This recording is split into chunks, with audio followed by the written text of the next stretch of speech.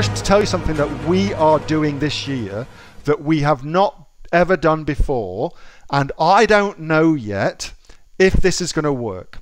So I'll run it by you. I'll explain what we're doing and the philosophy behind it, and then you can see for yourself if it's something you want to do, and I'll tell you what happened after Prime anyway. But I think this is a great idea, so I'll run you through it. Now, it goes without saying that to prepare for Prime, you should definitely make sure that you've got enough stock in your store to sell to all the billions of people who'll go shopping in Prime. So you've got to have that. You've also got to have all your coupons and discounts all ready to go and all approved by Amazon, because remember, you've got to get them approved. So that's got to be in place too. I would also, just as a side note, because I just noticed this wasn't done for one of our things, you should also really make sure that you've got a system in place for systematically following up with your customers to get reviews. So if you haven't set up something like Kibli or whatever it is you want to use, whatever software you want to use to get your review getting processes automated, you really want to make sure that's going to get set up as well, because it's a great opportunity not just to make a lot of sales, but also to get a lot of reviews as well. So that's also a very, very good idea. All right, now let me tell you my idea, and I'll also give you the philosophy behind it. So philosophy first. It's a pretty good idea in business to look at what everybody else is doing and then kind of do the opposite to it. So that's a pretty good idea in business. And generally speaking, what most folks will do for their Prime sales, most savvy marketers anyway, will do this. And this is what I did last year.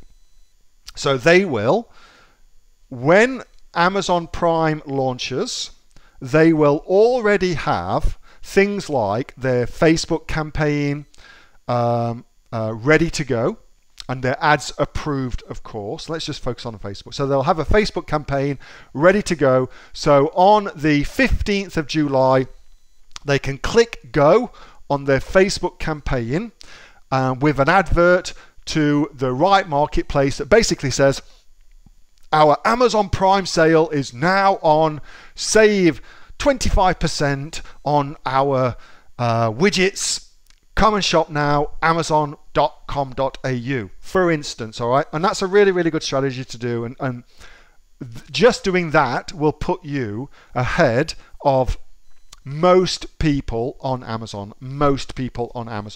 just by using outside traffic to your Prime sale will just put you ahead. However, I think that there's a step above that you can also do. So here's my thinking. The way that Amazon Prime works, and you be sure on Prime Day to go to the website, and I would encourage you to go and buy something from Amazon wherever you are, and just see what happens, just to go through the process so you understand how Prime works, okay?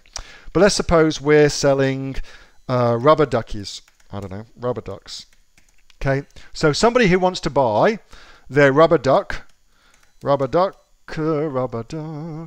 thank you, will come along to Amazon, and they will type in their rubber ducky that they want to go, and then they'll see all of the discounts that are happening alongside it for Prime sales. Okay, some of it will be on Prime sale, blah blah blah. But notice that it's all dictated by them seeing your product in the search engine results page. So it's still dictated by that. So my idea was, well, given that everybody will save all their advertising dollars for Prime Day, so basically they turn everything off and they wait for Prime Day and then they switch everything on, then why not instead run a pre-Prime Day sale? 24 hours beforehand, have your Prime sale start 24 hours before everybody else, and then advertise it through Facebook, for instance. Okay, now why is this a good idea? Well, because what will happen is, by doing that, you will get a bump in your search engine ranking. So if you were For instance, here with your rubber duckies, by doing that, you will bump yourself up, I don't know, maybe to here in the search rankings, because nobody else will be doing any ads. Everybody's got them switched off, locked and loaded, fingers over the red button, waiting for Prime Day. You get an advantage because of that. And then what happens is people come to Amazon, they search for the product, and because you are showing up higher, you'll start to get organic Prime sales as well, which is very, very important.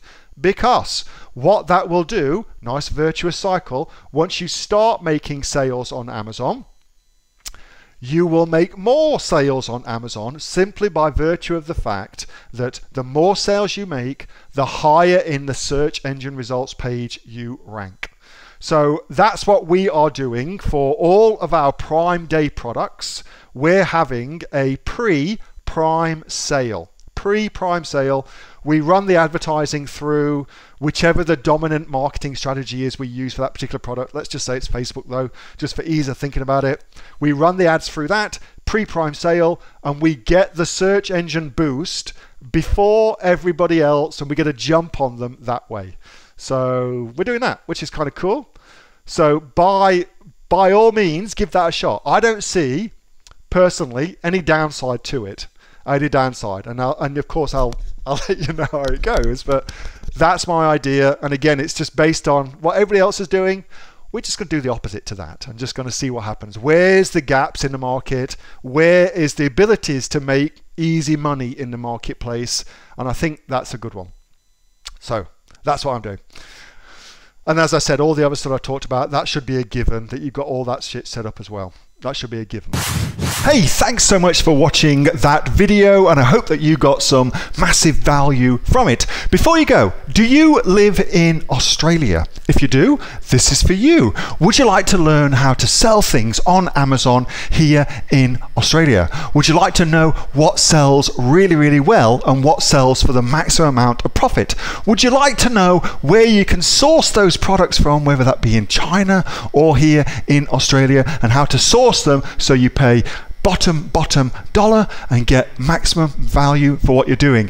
If you do, please subscribe to my channel and like this video, and you'll learn that and much more. It's the exact same information that people like Jeff from New South Wales I've used to make $45,000 a month on Amazon, that Sue, who's from the sunny coast, has used to purchase herself a brand spankly BMW every single year as a result of her e-commerce business, and the lovely Kate from Bowral in New South Wales has used to make $32,000 a year on a month, not a year, a month on Amazon, and indeed Anthony, who makes $15,000 a month on Amazon, selling, as he puts it, odds and sods. If you'd like to learn the exact same information that they use to maximize their profits for their Amazon businesses, subscribe to this video, like my channel, post below if you want me to teach you something. Okay, I'm out of here. Speak to you soon. Bye. Subscribe. Do it now.